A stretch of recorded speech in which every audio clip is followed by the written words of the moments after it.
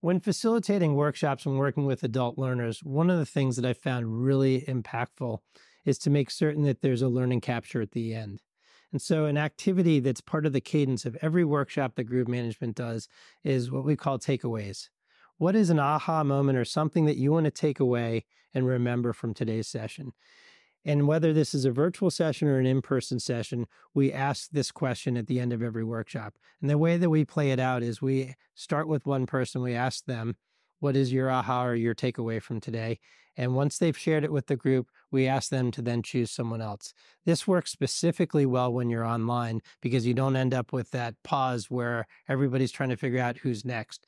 So you go and then you call on your peer. We call that popcorn. And so you popcorn to another person. And what it often does is it actually replays the entire session because people want to be unique or original in what they have to share. So very often, instead of sharing the same thing someone else shared, they'll share something unique that was their takeaway from the session. And you get a really nice recap.